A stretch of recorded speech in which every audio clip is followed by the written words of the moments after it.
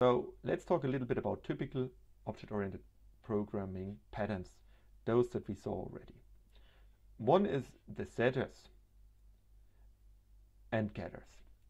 So assume that you have protected or private data members. Often we use protected members because that allows inherited child classes to also alter those data members.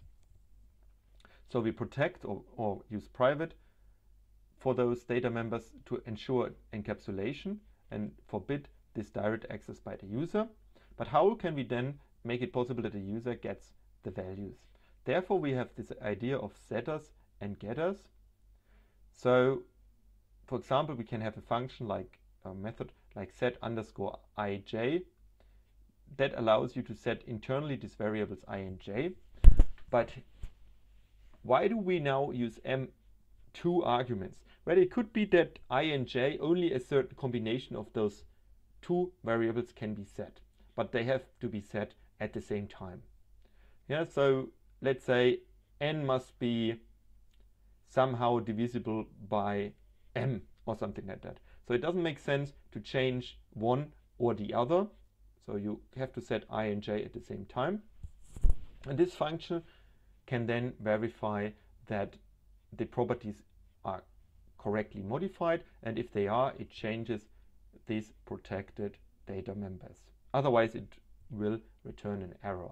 How this works, we'll see in another time. Yeah, in this case, it's very simple. This setIj method, it will just set I to m and j to n. Okay, so it's nothing special. And we also had a method outIj, which prints pretty much the values for debugging or for illustration purpose. Yeah, so what we may want to do, we may want to create an object A, so an instance of it.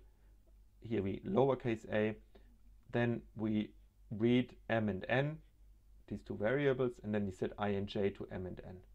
And lastly, we print the values. Very simple usage correctly, and it works. So what won't work is if you try to access now a private or protected variable directly. Yeah, we spoke a little bit about this visibility in the past, but now you see what will happen if you try to do so. Here in our class declaration, we have I as a protected variable. And now in our main function, we try to set from A the variable I as 4. The compiler will not allow that because that's why we protected it or made it private in the first place, right? So the compiler will return an error and say, you know, in this line here, we declared it as a protected variable. So that is basically the support. It provides this kind of encapsulation and gives you even an error message if you try to use it wrongly. So far what we used is we used public inheritance, and that's what we use in the following example.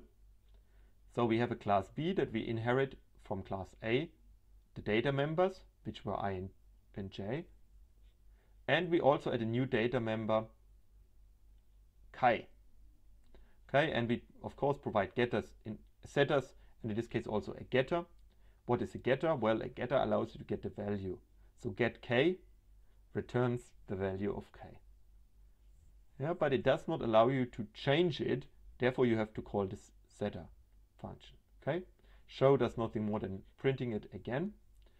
And yeah, when we create an object of this instance, so B as lowercase b, B actually is an instance of class A as well.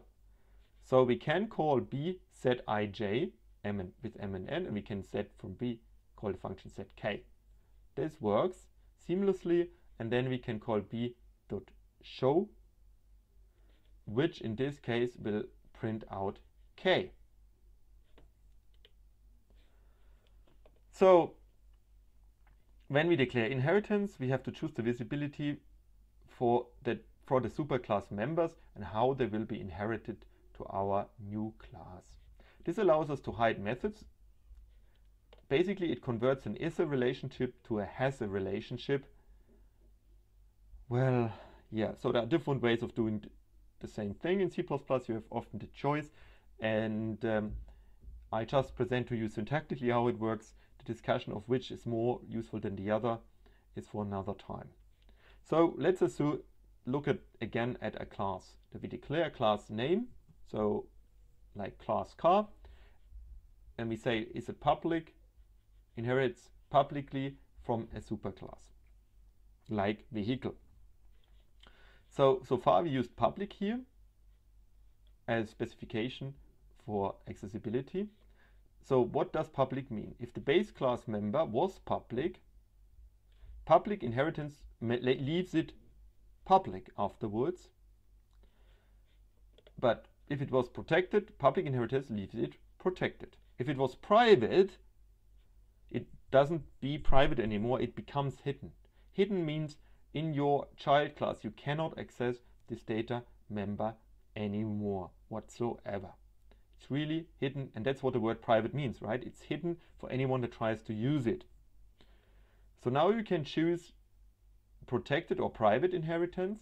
Here is instead of public, what it means is when you make call protected, everything that was public becomes protected. So that means only you can call it, or any subsequent child class can use this interface again. If it becomes private, well, that means only you are able to use it. Any which way, private remains private and becomes hidden in any child class and any subclass from it. So it means when you use private inheritance, public becomes private or protected becomes private, and then when you try to inherit from such a class again, it becomes the base class, right? So it is now private, then it becomes hidden. Okay, so you can change this is a relationship to a has a relationship, and a has a relationship for private can become basically this hidden state. So as this might be a bit confusing for you now, let's have a look at some example. So yeah, well, hidden in a derived class also meant that, like I said, no direct access possible. So you have to use the member functions in the class, in the parent class, to access those members, such as getters and setters. Yeah. You can never use any objects of a subclass in the parent class. So that means, like we said, once it becomes inherited hidden, the object is not anymore the same. Yeah, so if I inherit from a vehicle privately, I get something new, like let's say a truck. Yeah, but this truck is not anymore the same behavior as the original vehicle, because any methods and any data that it had before is now private.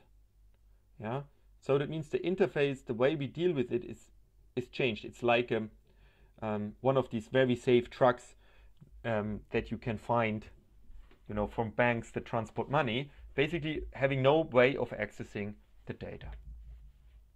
Okay, so in terms of an example, let's have a look. So we have a class A, and we say here public interface, we give it just a data member, int val.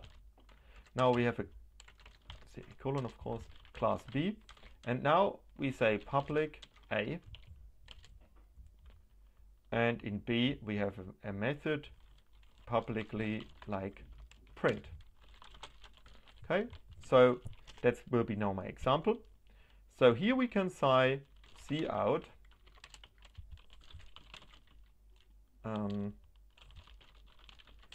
using namespace std, of course, cout val. Okay, that's possible. So in class B, in the method print, we actually access val, which is an instance variable of class A, but it's publicly available. Yeah, okay, so we can now print it out and access it directly. Okay, if we make this protected, we can still access it, because protected means that any child class, like B, is able to access the value, right? So let me create also class C that inherits from class B. Okay. Also in class C, it's possible still to access val. What val is meant? Well, it's the same val from class A. Okay. If I make this inheritance here now protected, it means that anything that was private, public here, will become protected. But you know, that has no change here for val, right? That's all right. But if I make it private,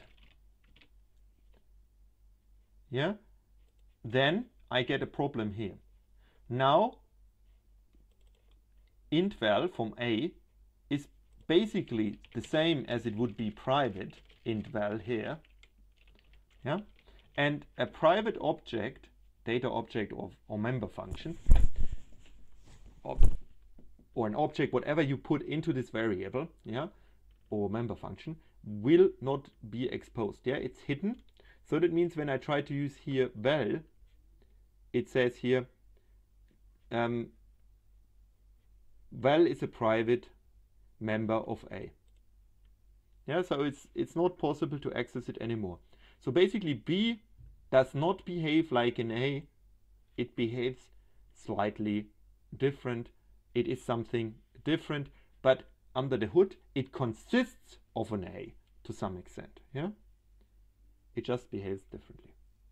Okay, I hope this is a little bit more clear, and that's really what is meant here by hidden and protected. We can of course, you know, if something is protected and you inherit it protected, the chain can go on forever. Public inheritance can go on forever. It's only the private inheritance and how you deal with an object.